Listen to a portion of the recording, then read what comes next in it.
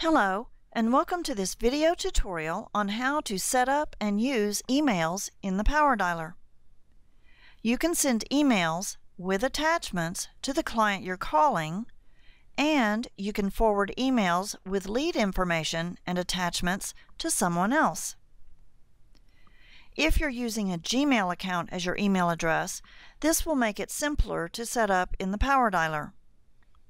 If you're going to use a non-Gmail account, you'll need to get all of your login information from your email provider.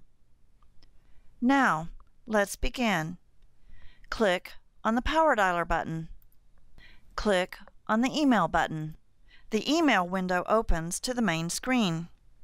To set up your email account information, click on the Email System tab on the lower right of the window. In the Mail From field, enter your email address. If you're using Gmail, hover your mouse over the SMTP field and a tooltip will appear with the Gmail SMTP server information to be entered. If you're using a non-Gmail account, enter the SMTP server information you received from your provider. In the authentication section, if you're using Gmail, enter just your username without the @gmail.com. If you're using a non-Gmail account, enter the username information you received from your provider. This may be your entire email address. Enter your email account password. If you're using Gmail, hover your mouse over the Port field and a tooltip will appear with the Gmail port number to be entered. If you're using a non-Gmail account, enter the port number information you received from your provider.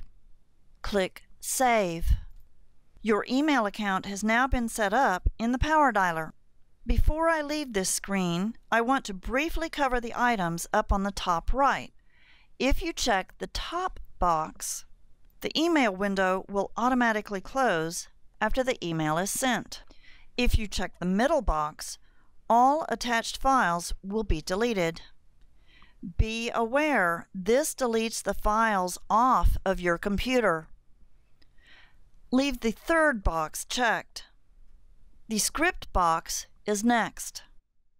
By selecting a number in this box, you can choose which script is to be automatically loaded into the email when the email window is opened.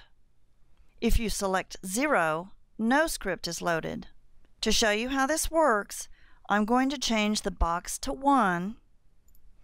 Click on Save, Close, and reopen the email window. Notice that script 1 has been loaded. I'll go back and change the script box to 0 to show you how to manually load a script. Save, Close, Reopen. Notice the email is now blank. Now I'll show you how to send an email with a script to a client you're calling. If there's an email address in the phone list record, it will already be in the Send To field. You can enter or edit an email address in the Send To field. However, if you want the new email address to replace the existing email address, you have to enter it in the phone record and click on Update Changes. For the subject line, you can enter text here or have a script load the subject. In the body of the email, you can enter and edit text directly, or you can use a script you have created. The script buttons on the right are used to manually load a script into the email. The script tabs below are used to create and edit a script. To edit script 1, click on the script 1 tab below. Delete the example, and you can either type or copy text from Microsoft Word or some other program. Any changes you make to the message will be saved automatically. The subject will be saved if you enter text in the subject line and click the Save button on the right. Go back to the main screen and click on the Script 1 button. You'll see the new script and subject line. After the script is loaded, you can edit the message to personalize it further for the client. Once you've loaded a script, the person's name shows up in the first line. The name is taken from the first name field in the phone record. As mentioned before, you can add attachments to the email.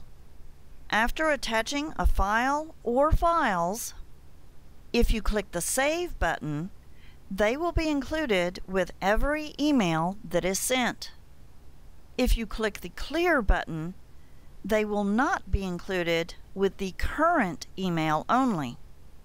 If you click the Delete button, they will no longer be included with any email. This delete only removes the files from the emails, not from your computer.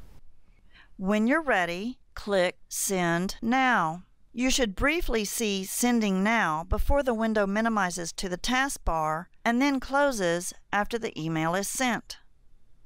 Now, I'll show you how to forward leads or other information to your supervisor or someone else. First, let's enter a note to be included with the email for this record. Click on the Notes tab, click on the Date button, and enter your note here. Click on Update Changes up above if you want to save the note to the record. Click on the Email button.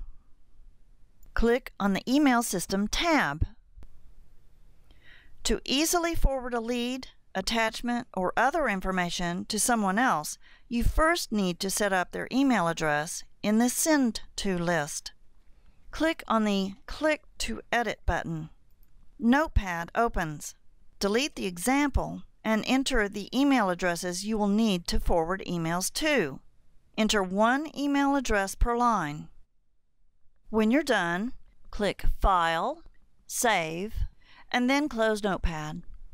I'm also going to uncheck the Close Email box so that the email window will stay open after the email is sent. Click Save. Now, go back to the main screen. If there's a client email address in the Send To field, delete it. Click on the drop-down arrow under the Send To field and select the email address you need. Change the subject line, and in the body of the email you can enter text if needed.